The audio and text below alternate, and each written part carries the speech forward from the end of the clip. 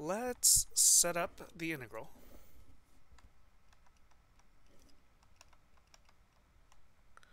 In spherical coordinates.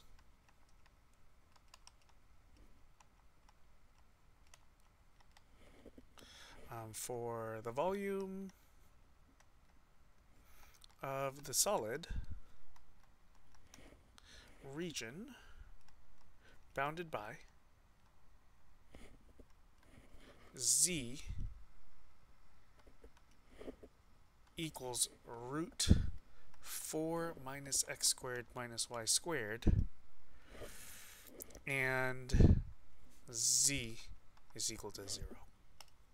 So let's think about what shape we have going on here. So if we just took the equation, squared both sides, z squared is equal to 4 minus x squared minus y squared.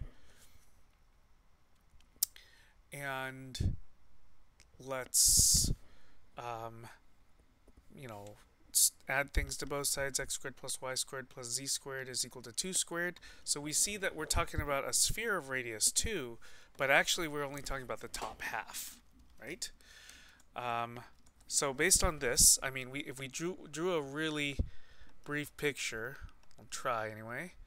You've got there's a circle here, that's the equator, and then there's just the top half, no bottom half of this sphere. So solid filled in sphere, we should have then the values of rho are between 0 and 2. Okay, what about the values of, let's do theta next. Yeah, theta. So we're going all the way around, this way. Is that making sense? If you follow along here, that part that has just been thickened is helping to represent values of theta between 0 and pi over 2. But you go all the way around, so this should be 0 to 2 pi.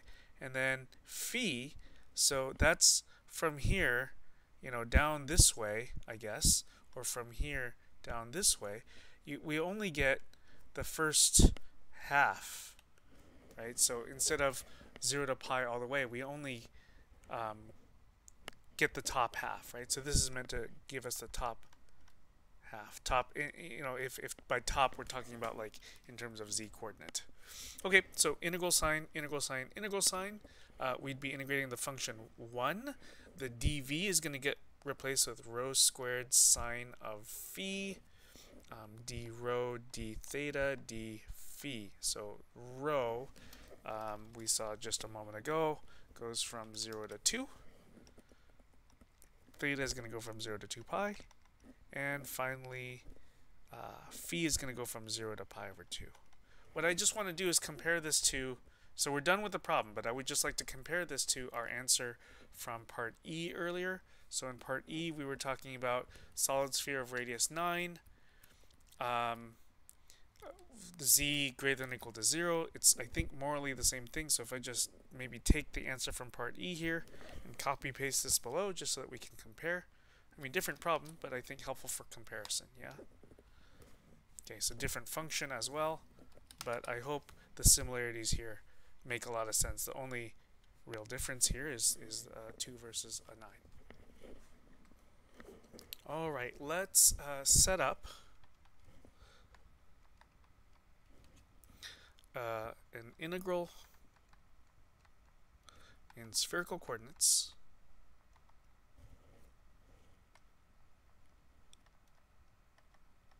for the volume, meaning we're going to integrate the function 1 again, between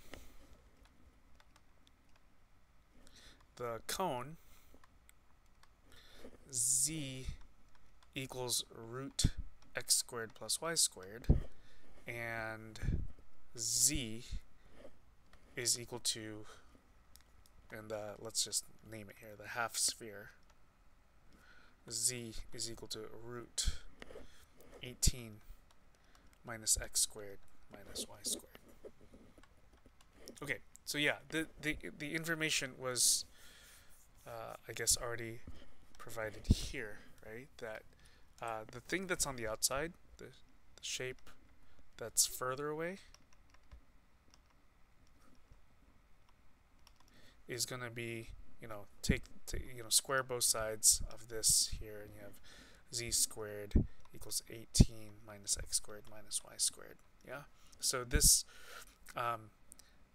this sphere of radius root 18, right? So if we just reorganize this, x squared plus y squared plus z squared equals 18. So sphere of radius root 18. So in terms of a picture, you know, there's a cone, and then the cone itself, you know, there's the origin, yeah, and then, so I'm not drawing axes because it just would get messy, but then there's this sphere of radius 18 here, and there's, say, the top, you know, part of it, and so that intersects, you know, right there, and that's as far as we go. So there's a part that's above the sphere, but we don't keep that part. So for the region that's here, okay, this is kind of round up here, right? Not flat. This for the region that we should shade in, the sphere is further away. Okay, so we can see from the picture that we're getting values of rho, you know, like down here that are close to the origin, and then points that are further away, as far away as root 18. So rho should go between 0 and root 18. Now, what's going on with theta values? Okay, with maybe an x-axis drawn in lightly there and a y-axis here. Maybe I'll just do this in another color real quick, is that we move around this way and experience all values of theta from 0 to 2 pi. Maybe let's just keep this in blue here. 0 less than or equal to theta less than or equal to 2 pi. Now, I think the tricky thing is what's going on with phi. Yeah, so with phi, well, here's now just the positive z-axis part. We're trying to ask how far away do we experience points that are shaded here? Well, it depends on what angle is made up to here, because that's going to be the maximum angle here, right? So if we were to draw this sort of flat, there's a z-axis, and I don't really know what to call this axis, but looks like this, yeah? And what we're trying to do is figure out what angle is this. But that is given by this right here, and the thing is, what we're seeing in this is that z squared is going to equal, from this equation there, if you square both sides, z squared is equal to x squared plus y squared. You know what I'm going to do? I'm going to replace the x squared plus y squared with an r squared. And this sounds a little weird, but I'd like to create an r axis. So as r grows, z grows by the same amount, because z is equal to plus or minus r, right? So actually, my picture is perhaps a little deceptive, but there's a 45-degree angle. This is also a 45-degree angle. So here, the value of phi is going to equal pi over 4. So we're seeing the points that are closer, use another color, use green here. These points that are closer have phi values tiny, and then here are points where, as I keep drawing a new green line, these are points where the value of phi keeps increasing, but the largest value we're going to see is pi over 4. So now we can set up an integral. Okay, so in the end, we've got an integral, integral, integral. We're integrating the function 1.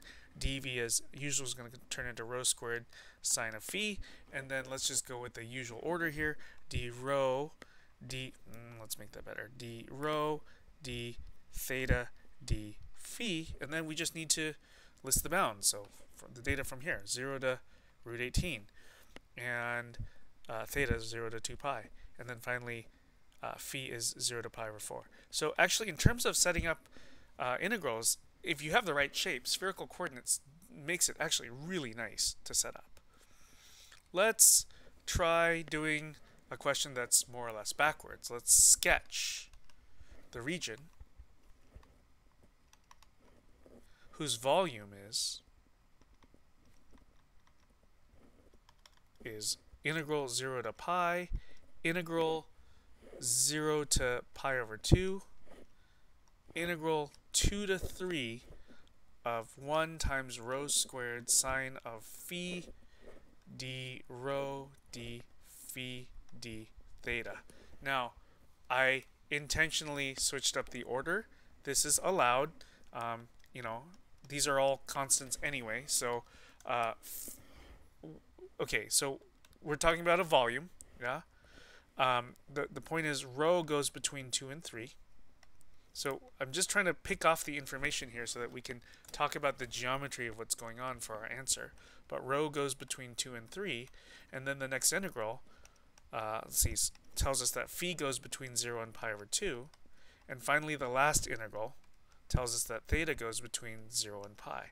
So this part here, think about how, you know, in the xy plane alone, we only want stuff that's there. So in other words, in three-dimensional space, we shade with the x-axis as the boundary, but which side is it? This side or that side? Notice we're covering the positive, so this side somewhere, okay? So I'm not saying we get all of this stuff, but it's over here somewhere and not over there. All right, so that much we figured out based on this. We also see that phi should go between 0 and pi over 2, meaning the angle made with the positive z-axis has to be acute.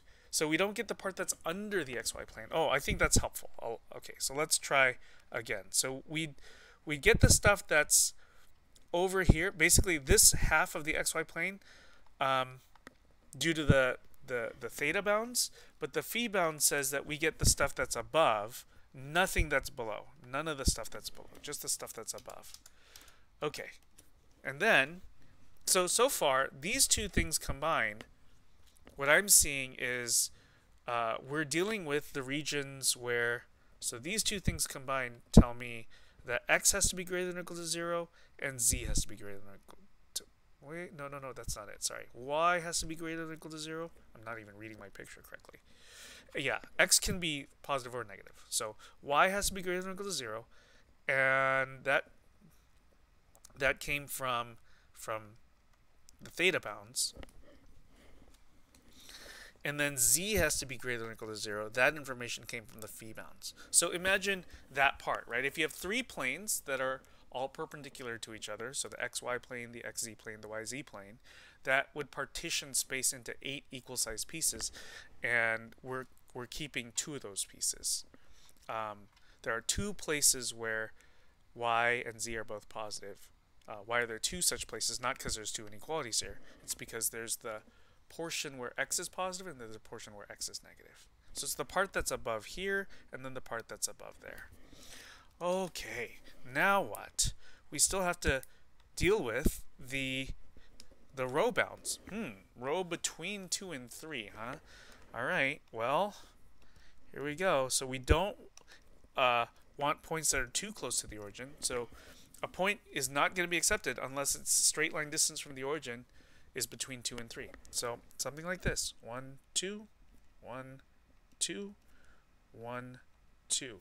So there's a sphere.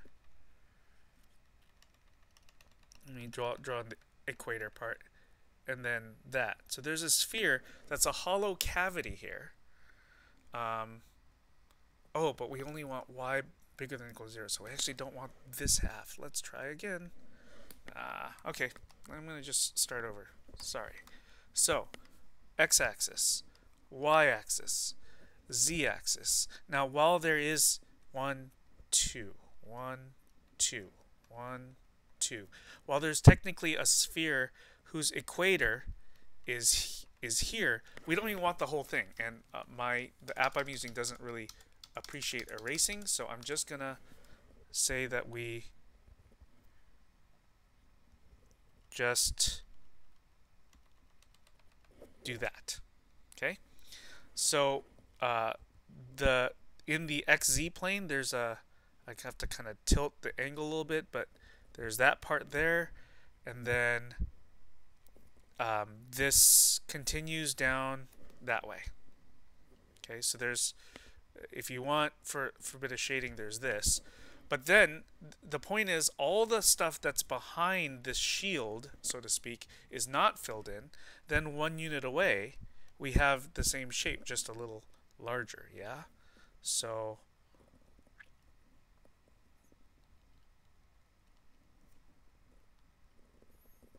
then there's a space that's between this region.